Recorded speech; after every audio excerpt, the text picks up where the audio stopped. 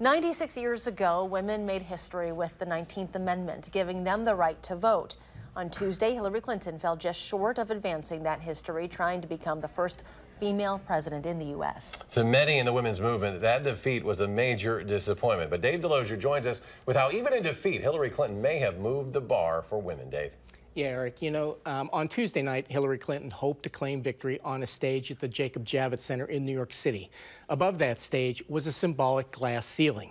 Hillary Clinton did not win the White House or break through any glass ceilings, but she did set a stage for the future of women.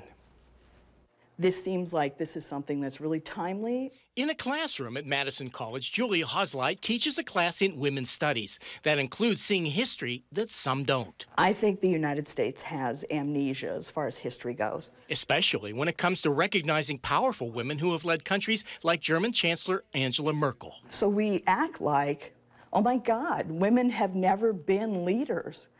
And the reality is women have been leaders throughout history.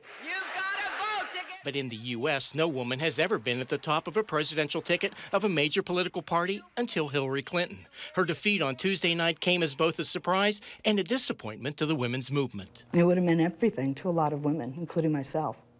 It was a message that we mattered and that people took us seriously and that our time had arrived. On election night, Hillary Clinton hoped to stand on a stage beneath a symbolic glass ceiling at the Jacob Javits Center, the first woman president of the United States. I know we have still not shattered that highest and hardest glass ceiling, but someday someone will, and hopefully sooner than we might think right now. She didn't get to crack it all the way, but she's a trailblazer. And whenever you're the trailblazer, you're the one who takes the bullets. I mean, she really took the bullets in this fight. And so that actually makes it easier for the next one, and the next one, and the next one, until we get it.